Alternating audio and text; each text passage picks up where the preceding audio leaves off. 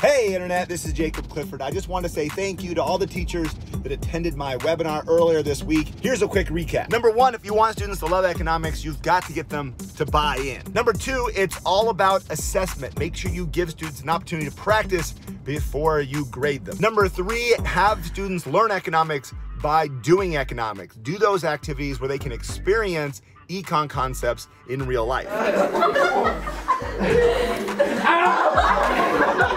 And number five, put your students in groups and teams so they can benefit from learning from each other. If you like that, make sure to come to one of my workshops here in San Diego during the summer. Thanks for watching. Till next time.